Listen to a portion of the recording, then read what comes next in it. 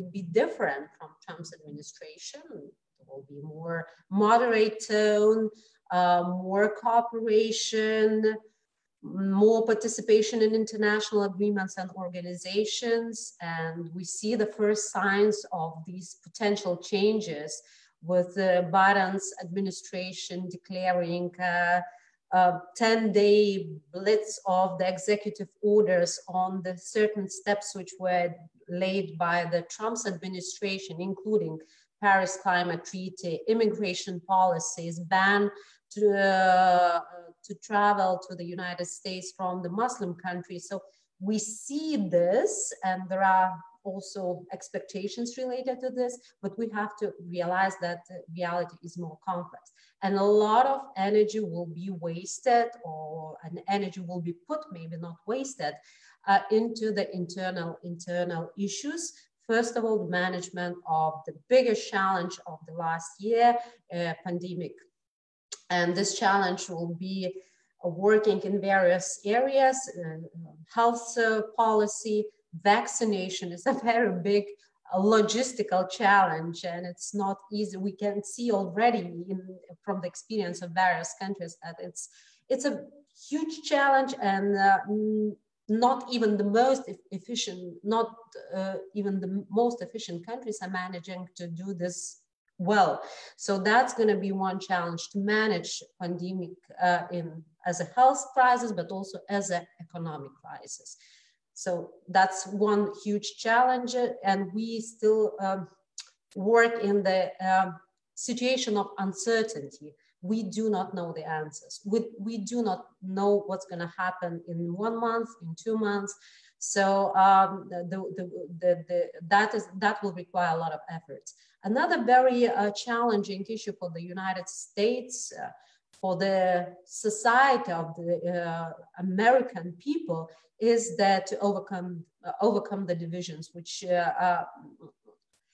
we see now have been increased, partly due to the pandemic, just revealing the inequalities within the society, but also because all the divisions have been deepened intentionally, probably by Trump. This will require a lot of efforts, and this is not one-day job, because there are a lot of discussions within society which will have to be addressed. First of all, you know, the balance between healing and accountability.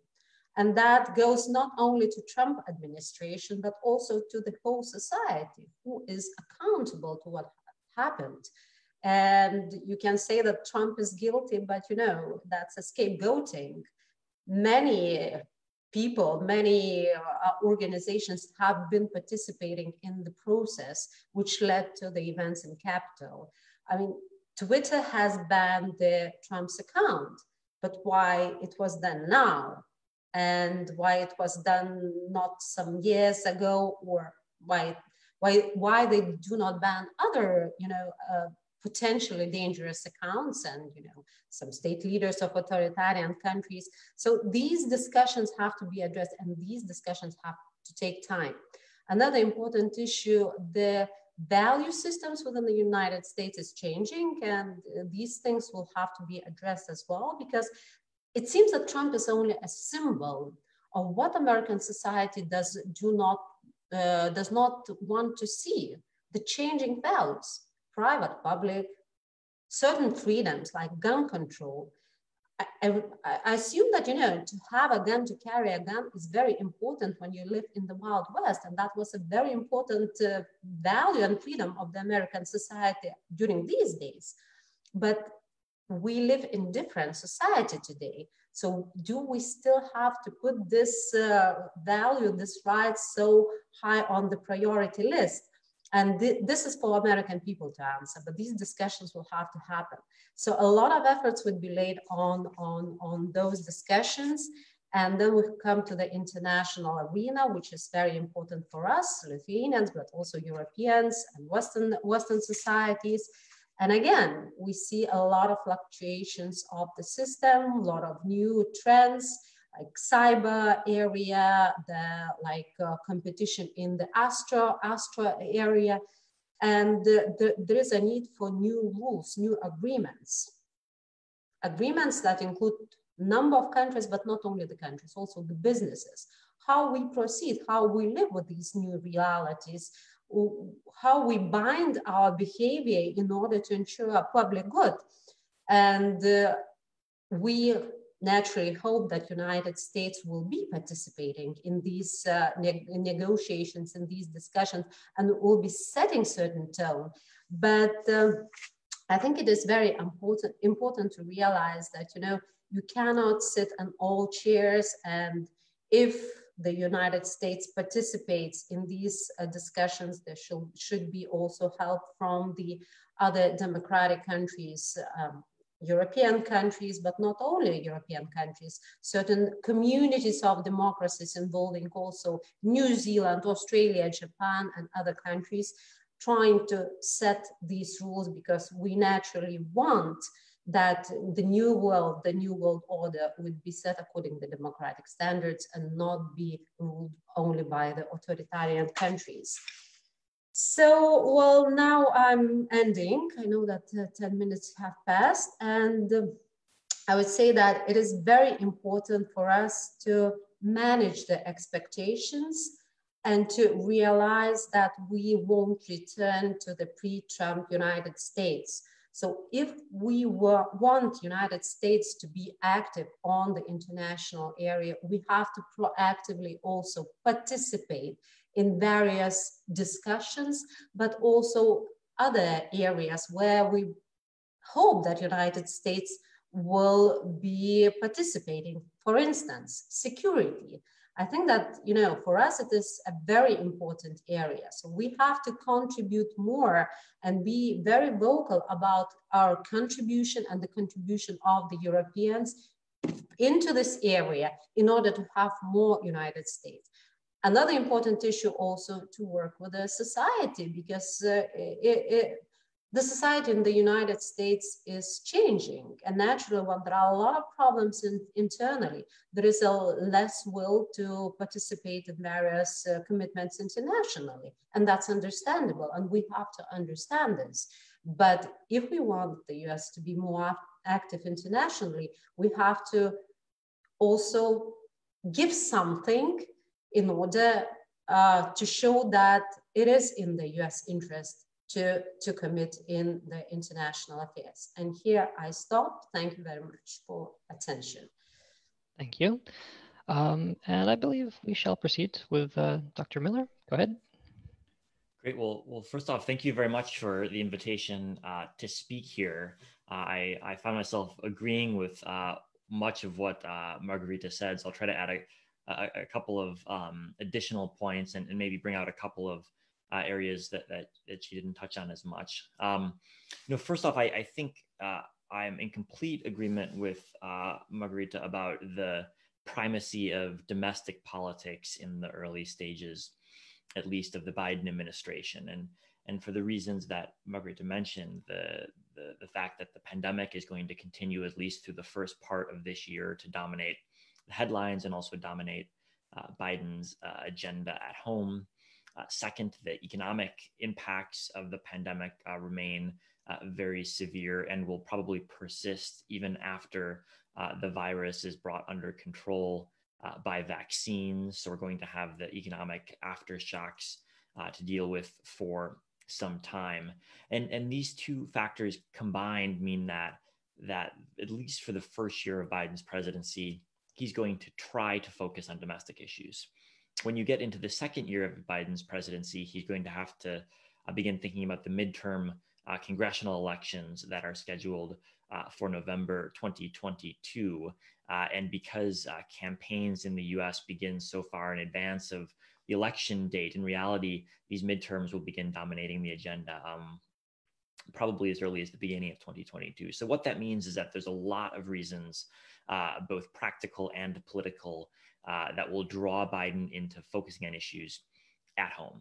Additionally, if you look at what Biden has promised to accomplish in his term as president, he's focused almost exclusively on domestic issues. And this isn't really that unique for American presidents. It's actually been the case that most of the recent US presidents have criticized their predecessor for focusing too much abroad and promised to do more at home instead. This was true of Trump. It was true of Obama. It was even true thinking back all the way to George W. Bush, who criticized his predecessor Clinton for being too focused on foreign policy issues and not doing enough domestically. But it does seem like, given the scale of the challenges the U.S. faces at home, the divisions that Margarita mentioned, and the number of items on Biden's domestic agenda, there will be a lot more focus domestically than would normally be the case. And if you think about what Biden's promising to do, he's promised a series of additional actions to bring the pandemic under control,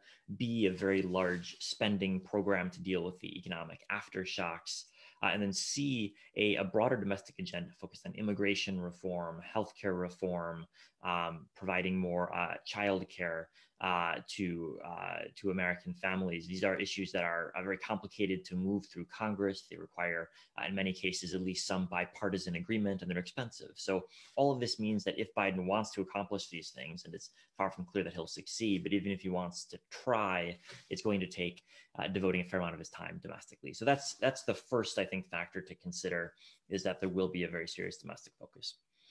The second key factor, which might hang over Biden's presidency, and I think it's a question mark because it remains to be seen, is the role of Donald Trump.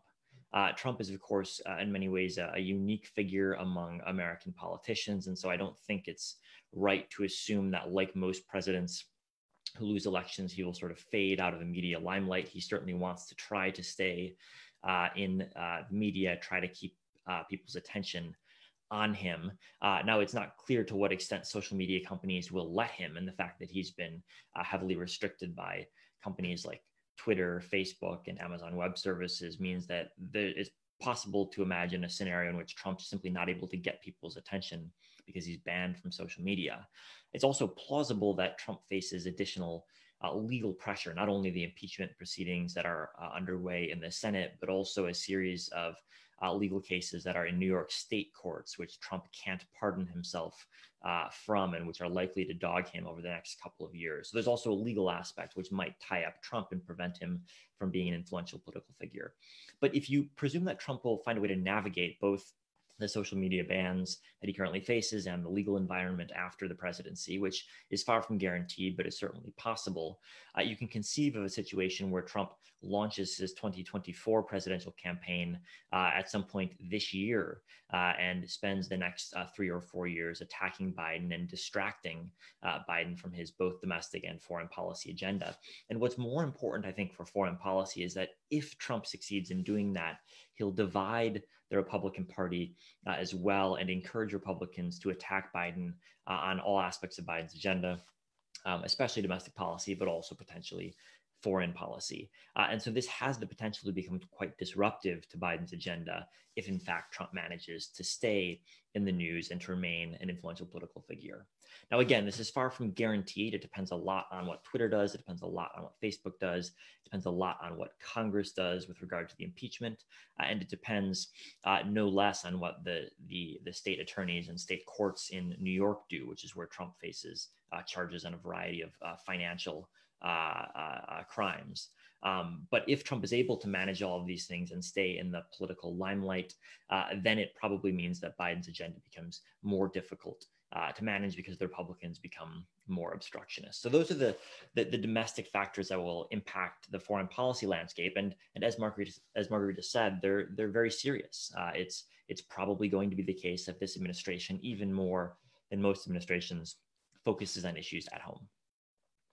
Now, in the time that the Biden administration has to think about foreign policy, which, as I mentioned, will be more limited than the average administration, I think when you look at their priority list, what you'll find is that many of the priorities will be shared with the Trump administration.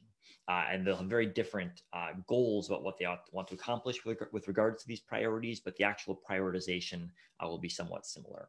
So the first priority is going to be finding a way to make foreign policy work for the middle class and make foreign policy work for the Biden administration's domestic policy goals. And in a sort of strange way, this is similar to what Trump had in mind, although they've got very different views of how to accomplish it. Trump thought that trade was bad for average Americans and so wanted to impose tariffs and reduce trade, which he thought wrongly, in my view, would help them. The Biden administration has a different view of the remedy, but they are equally focused, I think, on making foreign policy work for the average American. And I think it's worth asking what this actually means for foreign policy. I don't think they've got a perfectly clear view of how it actually functions in practice, but it does seem like even in the foreign policy sphere, domestic political and domestic policy concerns will play a substantial role.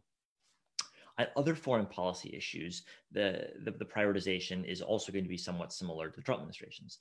Number one is going to be China, which is a bipartisan issue in the US. There is bipartisan concern that China's power is rising and America's is declining. And there's bipartisan agreement that China is using its newfound power in ways that threaten American interests and undermine the order in the Asia Pacific and more in a more broader sense, the international order in ways that are detrimental to both the US and its allies. And the Biden administration is going to do some things on China quite differently than the Trump administration. They won't, for example, launch a trade war against China. In fact, that's likely to be partially wound down. But it will continue to confront China in a variety of different international arenas. It will continue to push China on issues like human rights in Xinjiang and Hong Kong. It will continue the military buildup in East Asia designed to counter China's military buildup of its own. It will continue to try to bring allies on board in a joint strategy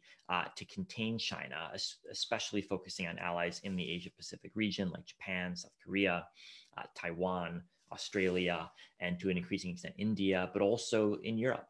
And I think one of the important takeaways for Europeans is that although many Europeans didn't like being called up by Mike Pompeo and told to exclude Huawei from their telecoms networks, the Biden administration might have a different tone, but the message is going to be actually, I think, rather similar, that there's going to be an expectation that allies get on board and treat China as the challenge that the US sees it as. And within Europe, there's a wide variety of views as to what extent China actually represents a serious challenge. And I think this is going to be an enduring debate between the US and different European allies, which began in the Trump administration and will continue under the Biden administration.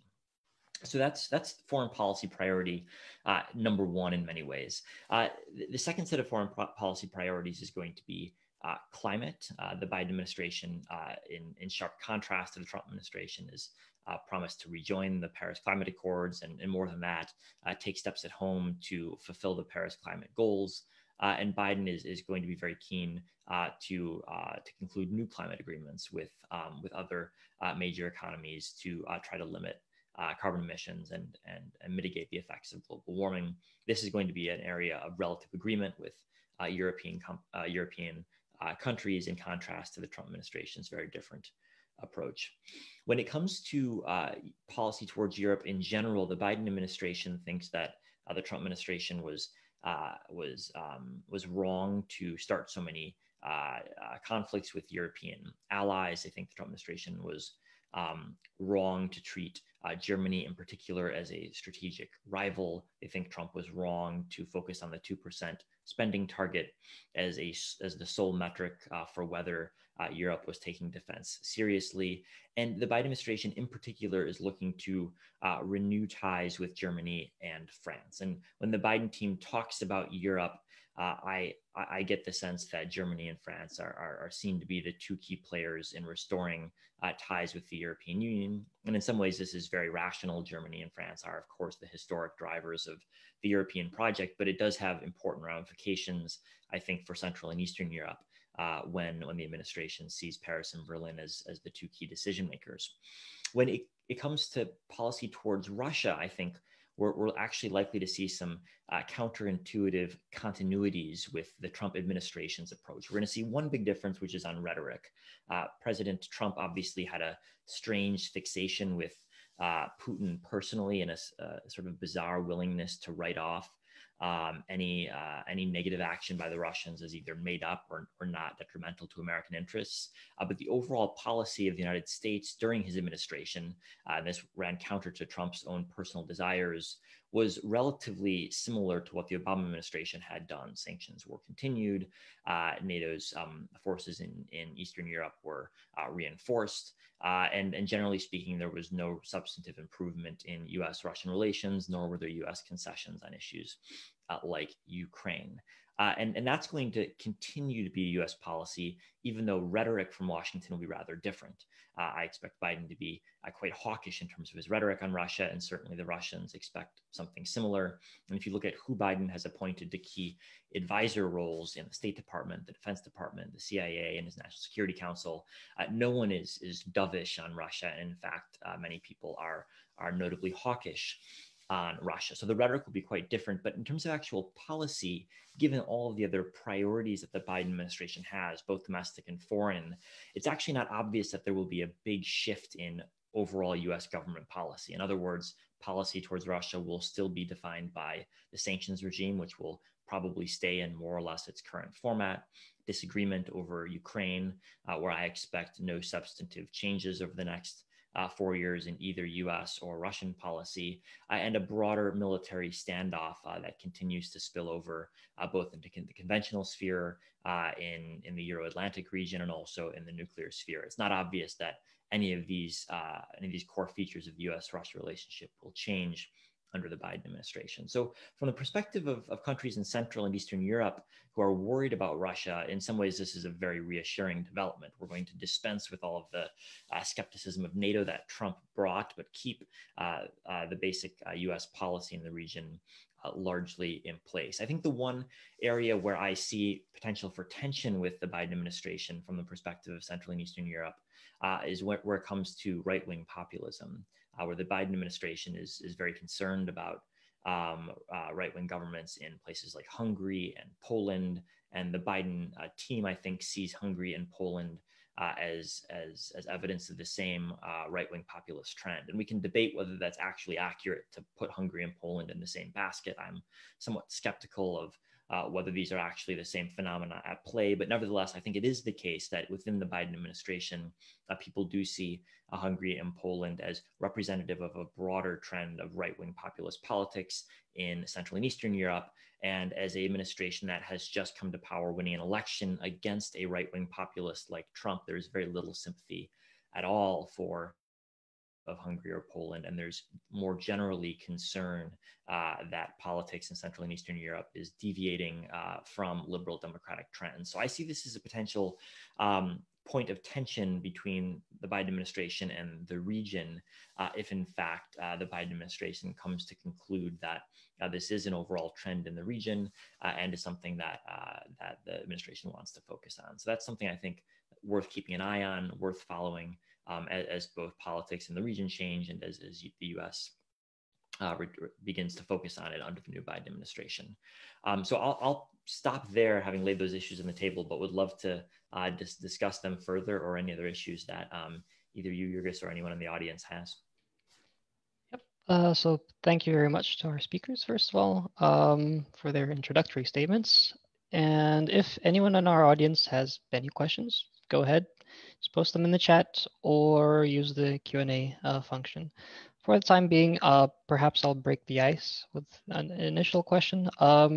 Chris, you wrote in the Lithuanian Foreign Policy Review, and you touched upon the friction between France and Turkey. Now, of course, the US might not have the solution for that. It is, of course, a bilateral issue to some extent. But what could the Biden administration seek to do in regard to it? What sort of stance could it try to take? You're muted, by the way. Pardon me. The big question the Biden administration has to deal with when it comes to Turkey is whether they think there's a chance for a reset with Erdogan. There's one school of thought in the US government that says Erdogan is a somewhat hopeless ally, that he's set on his path of consolidating dictatorship at home, that he's become too close to Russia to break the relationship apart, and that he's become too wedded to his various foreign policy conflicts with Greece, with the rebels in Libya, with the Syrian government, with all of the different places that Erdogan has military forces deployed abroad, to be a constructive player in European security or security in the Mediterranean. That's one school of thought. There's a second school of thought that says, well, Erdogan might be a difficult ally, but nevertheless, he's a leader of a NATO member state. He's the leader of a country that has interests and capabilities that affect a whole set of conflicts that the US has interests in as well, from the Caucasus to the Black Sea, to the Middle East, to the Mediterranean. And that past US policy was insufficiently considerate of Turkish security interests, above all with regards to arming Kurdish groups in Syria. And therefore that there's hope for a reset of relations with Turkey, not in a way that will resolve all problems between Washington and Ankara, but that will manage to reset the relationship somewhat and return to a more functional relationship, even if a relationship that still has problems in it. And I think my sense thus far is that the Biden administration hasn't decided which Turkey policy it plans to implement, whether it thinks there is a real chance to reset the relationship and try to start it off on a better kind of a new foot, on a better relationship, and that will have a major effect on relations with NATO. It's clear that in France the perception is very much in the first category, that Turkey is hopeless, that it's a challenge to French security interests, and that as a result, Macron and the French establishment more generally have written off Turkey. From the perspective of, I think, other NATO countries, it isn't always obvious that Turkey's on the wrong side and France is on the right side. In Libya, for example, it's France that is backing the side that is trying to topple the UN-recognized government. And although I don't think anyone thinks that Libya is an easy problem to solve, it doesn't seem to me that Turkey is obviously completely in the wrong in Libya. So it does seem to me that if we start with the question of how will Biden approach Turkey, we don't know the answer to that yet. We're going to find out pretty soon. We don't know the answer to that yet. If it tries to take a policy of resetting ties with Turkey, that sets it up for tensions with France in the Mediterranean. If it tries to take a policy of accepting Turkey as essentially an ongoing problem within NATO and betting that Turkey will remain a problem until Erdogan is gone, which isn't going to happen soon, then the French will be pleased, but NATO will become even harder to manage, because Turkey is a crucial player in European security, and without functional lines of communication open within it, I think it's hard to resolve many of the challenges that we face in the Mediterranean and the Middle East. Thank you. Seeing as there are currently no questions from the audience yet, I would like to encourage everyone, do ask. Once more, a question from me in that case. This will perhaps be, well, this will be to both of you, but perhaps we will start with Margarita. How will Biden actually fare in his relations with Europe? Perhaps you could expand, because of course we have Angela Merkel stepping down from major politics, and we are unsure as to how her successor will fare in that regard. So we could say that the biggest leader in Europe will be Macron, who is of course something of a Gaullist, emphasizing the whole concept of European strategic autonomy, as they say. So where do you think this will go? Thank you, Jurgis. Indeed, a very good question. It's a very interesting question, because one of my interests is European security and defense policy, and it's have been developing quite rapidly since 2018. And one of the reasons why it was quite successful, because of Trump, because European Union countries were a bit scared of the consequences of Trump administration and US withdrawal, scared of Trump's rhetorics vis-a-vis NATO, when he was saying NATO obsolete, scared of what might have happened to their security. And I think that France was using very smartly this card that European countries have to take care more of their own security in order to not end up in the situation when the US withdraws and they are left with nothing, basing on the experience of the strategic autonomy, which comes from the history of France when they took a step to take care of their defense after the Second World War. And they were investing into the strategic autonomy to be able to defend themselves on their own. And this is the same idea which is used on the European Union level. And now, when we are having Biden administration entering, the situation is changing because there's a change in tone. And obviously, Biden has noted on a number of occasions that NATO is very important and the US will remain investing a lot in NATO as the major alliance. So the opinion of those who have been quite skeptical vis-a-vis European security and defense policies, but were so much afraid that US withdraws, might change back to the very harsh skepticism towards the European security and defense policy. And I can already see that, you know, it's a bit stagnating and the diversion is once again coming back to NATO from the European security and defense policy.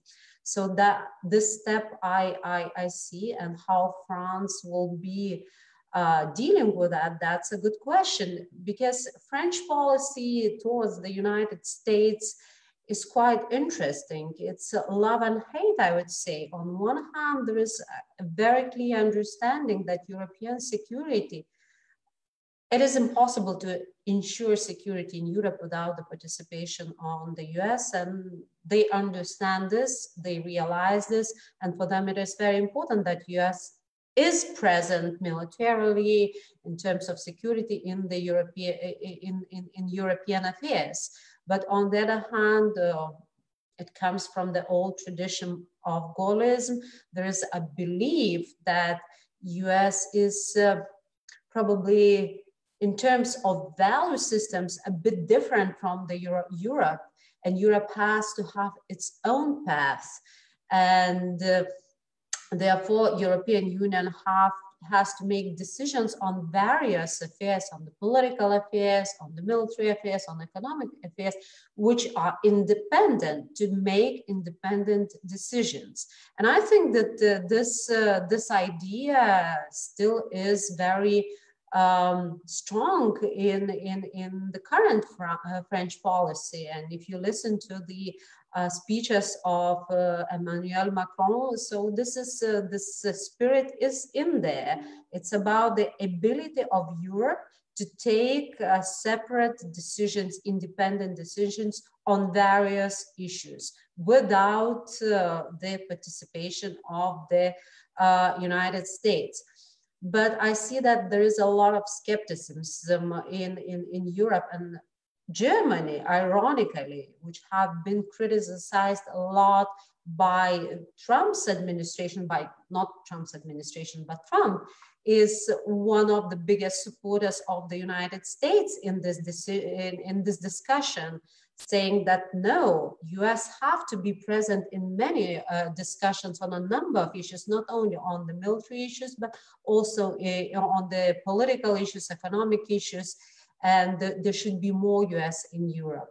So it will be interesting to see how the dynamics in US, but also in Europe, the change of the chancellor in Germany will be impacting on these discussions. But I think that, you know, at the end of the day, both sides will realize that in this very complex world, with China rising, which is this rise of the rivalry between the democracies and autocracies, with so many, you know, areas that need to be discussed, that need new rules, like I already mentioned, the cyber area, the information area, the Astra area. All these areas will need strong cooperation of democracies. And that includes United States and Europe together, but not only these countries, but also we will need more democracies to join these discussions if we want to have, the world which is shaped according to the democratic values.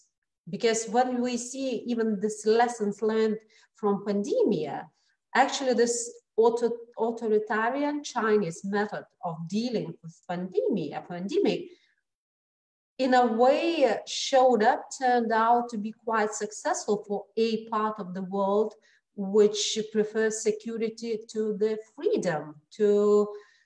For them, it's quite appealing because China now is in a better position than the United States in terms of how it managed this pandemic. So I'm a big optimist that at the end of the day, US and Europe will find the grounds for the common decisions and for the cooperation, despite their philosophical distinctions. Thank you. Dr. Miller, would you have further things to add to this? Yeah, I think I broadly agree with what Margarita said. I think 2 points maybe to add is one on the European security dimension. And I think one of the striking conclusions, at least from my perspective, is how little has actually happened despite the shock of Trump questioning NATO. I think one might have hypothesized, and many did at the time in 2016, that Trump questioning whether NATO was necessary and befriending, or trying at least to befriend Putin, might have inspired more European efforts at defense without relying on the United States. And I think the really interesting thing, actually, from an analytical perspective, is that this didn't really happen. If you look at defense spending trends across Europe, other than in a couple of countries, they're not broadly changed. There's been no real effort to extend the French or British nuclear umbrellas, which you might expect if countries actually felt threatened. So in some ways, it seems like the interesting thing is actually how little progress actually happened on the European security front. And I agree with Margarita that you get very different perspectives if you talk to people in Paris versus Berlin. In Berlin, it really is a question of how do we make NATO work. In Paris, it's a question of how can we find other fora that give France a larger voice. And so long as Paris and Berlin are fundamentally on different pages about what European security efforts are designed to accomplish, it doesn't seem like they're going to make much progress. And obviously in Central and Eastern Europe, the European security agenda is treated somewhat cautiously because of a recognition that the French see it as a way to supplant NATO rather than to enhance it. But on Margarita's broader point about there being scope for the US and Europe to work with other democracies and other like-minded countries globally to set the agenda and to establish an updated set of rules, I think there's actually a lot of scope for that. The question that I have is whether there's going to be focus and leadership on that issue, certainly in the digital sphere, in terms of security arrangements in the Asia Pacific, in terms of trade and economics. So there's a lot of places where there ought, I think, to be common ground found among Europe, the United States, and relevant countries in the Asia Pacific and more broadly. I hope that is in fact where policies head over the next couple of years, although I do see plenty of potential roadblocks. And I think within Europe, there are a variety of different views as to what extent China really does present a systemic challenge to Europe. And my sense is that although the US has basically decided that China is a real competitor that threatens American interests, in Europe, I think there are different views as to what extent China is a serious challenge. And that's going to put the US and Europe in different places when it comes to answering the question of what should the new updated set of rules look like, and to what extent should they consider China's interests versus actively try to exclude China. And I guess when I look at the German leadership election from last week, the fact that Laschet won, who is in many ways the most dovish of all the candidates on China, does seem to suggest that there are some enduring gaps between where Washington is in this issue and where the average European capital is. Thank you. So we will move on. We do have questions from our audience now. As we have about 10 minutes left, make the responses brief if possible. This would be from Justinas Mitskos. To what extent is the US going to be the agenda setter, and in which policy areas, digital, World Trade Organization reform come to mind, may the EU lead the transatlantic cooperation? And whichever one of you would have a response to that.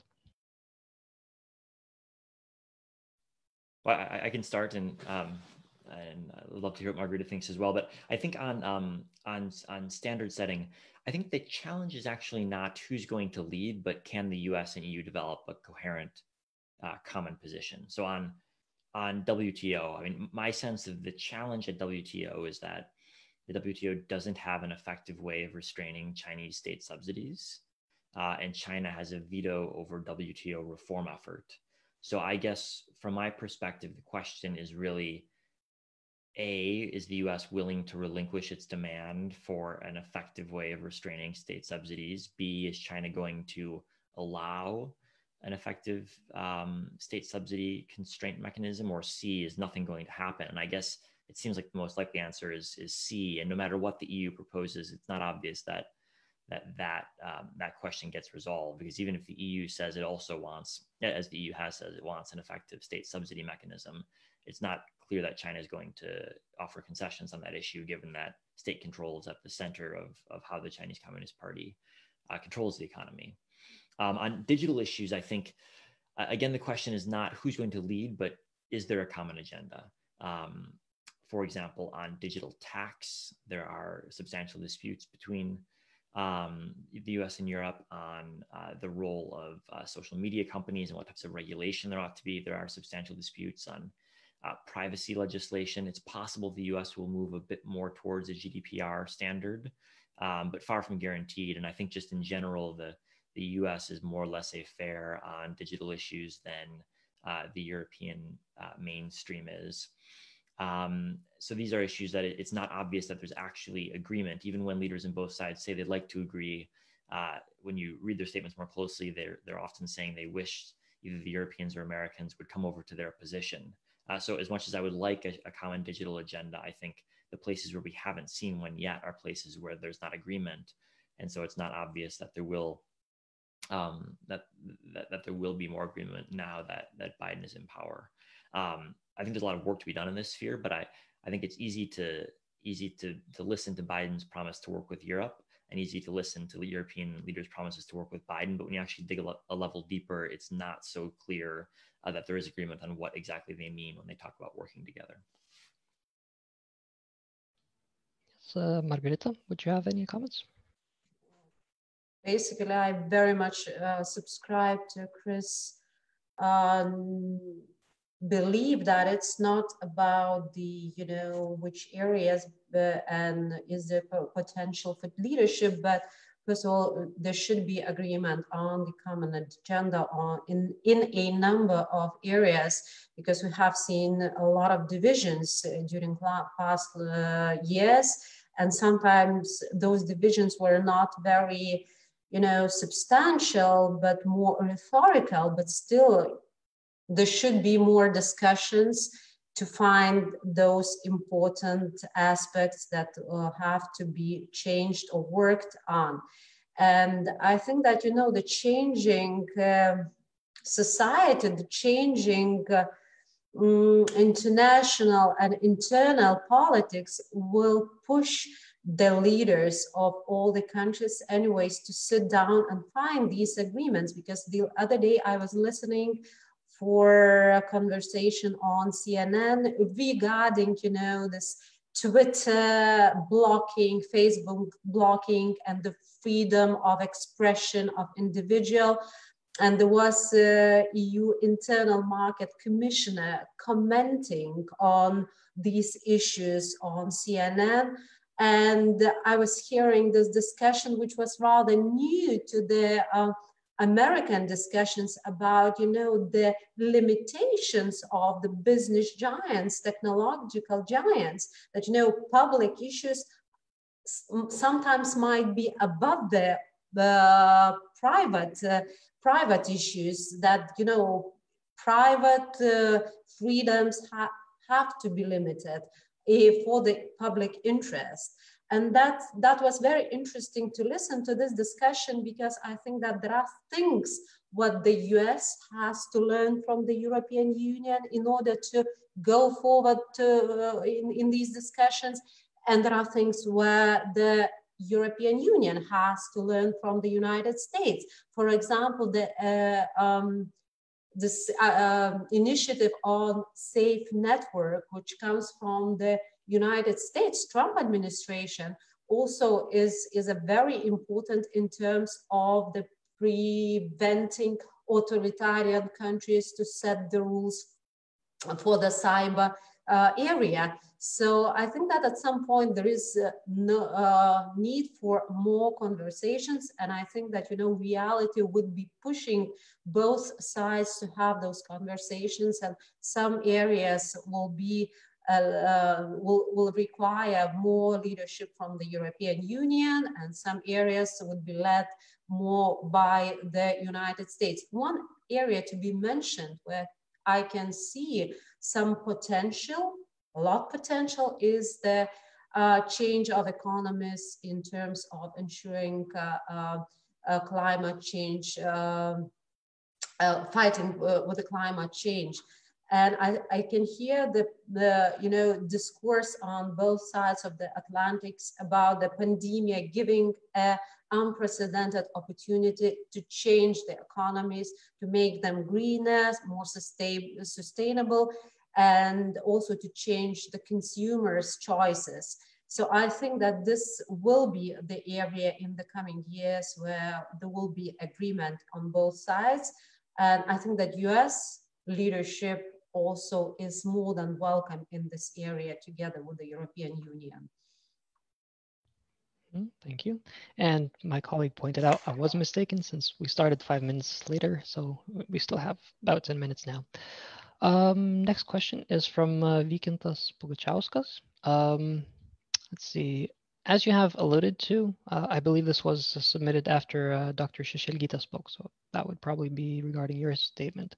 As you have alluded to, many Europeans believe Trump was not an aberration, but rather a symptom of the changed America. Could you expand on the ways the Europeans might be hedging their bets against Cotton, Haley, Pompeo, Pence, Carlson, Jr., one of their administrations in 4 years' time? And could there be something that the Biden administration could do to allay those concerns, apart from trying to generally deal with the malaise in society? So perhaps we'll start with Margarita in this case. I thought that Chris is more a proper person to answer about nitty-gritty of the American societies, but I can start rather superficially, but then Chris might deepen what I will say. The problem we see with how we see the United States is we see United States as an international player, but United States is a state with a lot of internal issues and with a society who makes decisions on who is elected and who takes decisions on the international politics. So by extensions, if we have certain expectations towards the US participation in the foreign affairs, it is the society which decides what kind of participation is or should be. And the point is that the society is changing in the US. And on one hand, there are a lot of challenges within society, which is definitely a priority for the society, but also this sort of an attitude vis-a-vis international politics of foreign affairs is changing in the society. In the years of the Cold War, I think that, you know, big part of the society of the middle class, they were interested on what's happening in the world, and that they were fighting the war against the Soviet Union. Now the international politics is more complicated. And when we say that, US have to stand behind us in our fight with Russia, it's not natural now. And we have to also sort of bring up the issues which are appealing for the society, which is electing the politicians. And those issues, there are a number of issues. First of all, I already mentioned climate change is the issue which is appealing to a part of the society. Of course, there is a division in the society. We have to take care also into account these issues.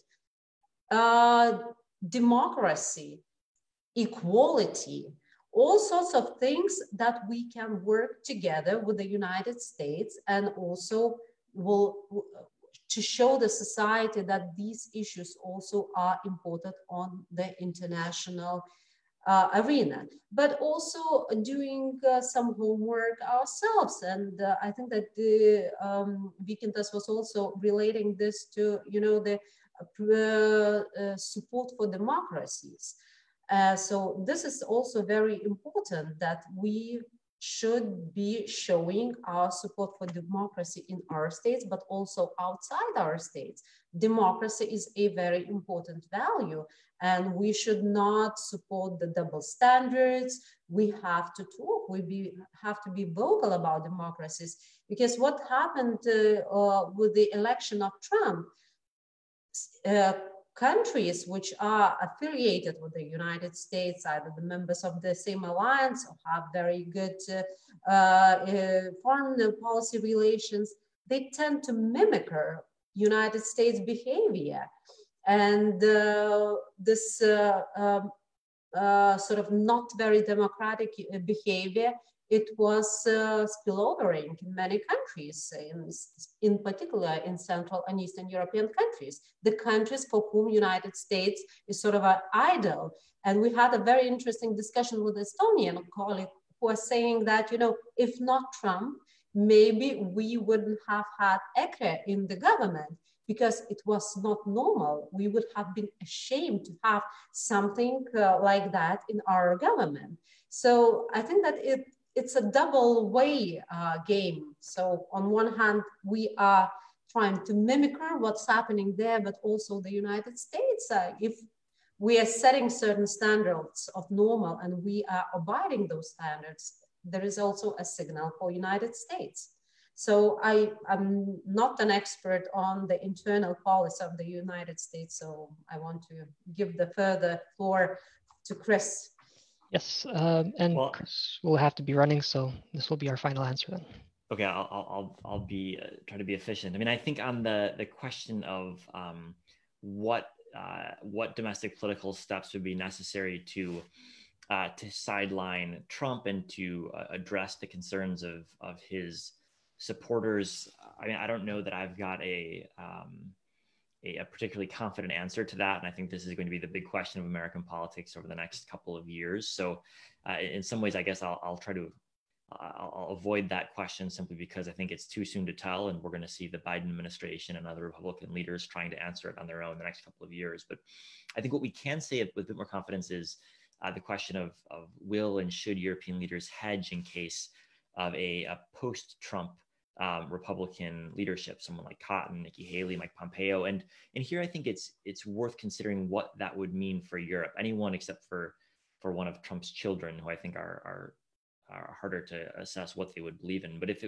you were to imagine a President Tom Cotton or a Nikki Haley or a Mike Pompeo, a lot of what Trump did in terms of questioning NATO or befriending Russia, those are things that would not happen at all under a Cotton administration or a Pence administration. So in some ways, for frontline countries in Central and Eastern Europe that are especially worried about Russia, it's not obvious that a Cotton administration would be all that problematic for them. I think the issues would rather be on the issues that are mainstream Republican Party politics. Climate would be, again, an issue of controversy, potentially controversy over trade. But these aren't Trump issues, these are Republican issues. And so this would be a sort of a return to the Republican mainstream if you were to have Cotton or Haley or even Pompeo. So that's actually a vision of a Republican Party without Trump. If you were to get Trump again in 4 years or one of his children, that would provide a lot more uncertainty, I think, as to how the U.S. would engage in Europe. And so it's much harder to predict what the results would be. But if you're a European leader thinking about hedging, I think the ramifications of a Tom Cotton presidency are really quite different than the ramifications of what the Trump presidency brought, or a new Trump or Trump Jr. Presidency could potentially bring in the future. Thank you. And since this is basically a one-word answer, any predictions to what country or region the President of the United States might visit first? Oh, I don't know. I think Europe is a safe bet, but it's far from certain. Okay, Margarita? I'm subscribing to what Chris said. I'm sorry, I don't have crystal ball. It's difficult to say now. Very well. Well, in that case, we have run through our time. Thank you very much for both of our panelists. It was very enlightening, very interesting. And tomorrow begins a very new, interesting, curious 4 years. So let's hope it gets better after them. Thank you very much to all of our participants. Once again. Thank you. Thank you.